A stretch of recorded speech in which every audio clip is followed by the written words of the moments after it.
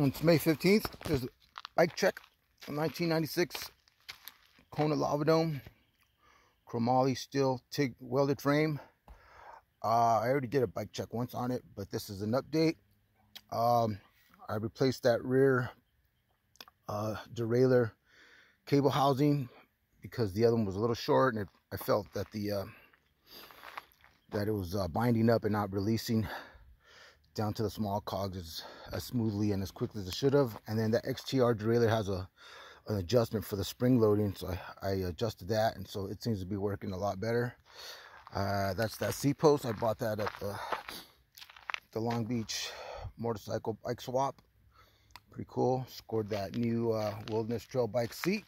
Very nice.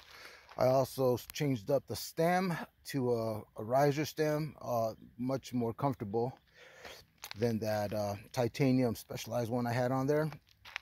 Kept the bars.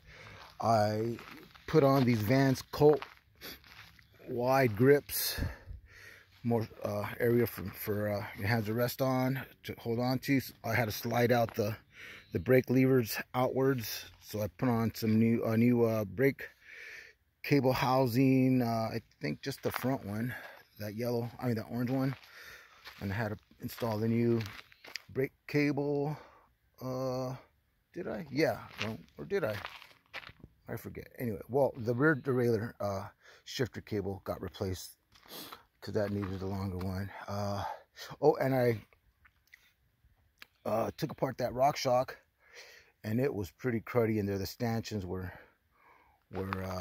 pretty sticky and with old grease. I don't think it had ever been taken apart, so I got a tub of slick oleum and I went through it, flushed it out. The dampener still seemed okay, and that's about it. The bike is feeling pretty good this morning.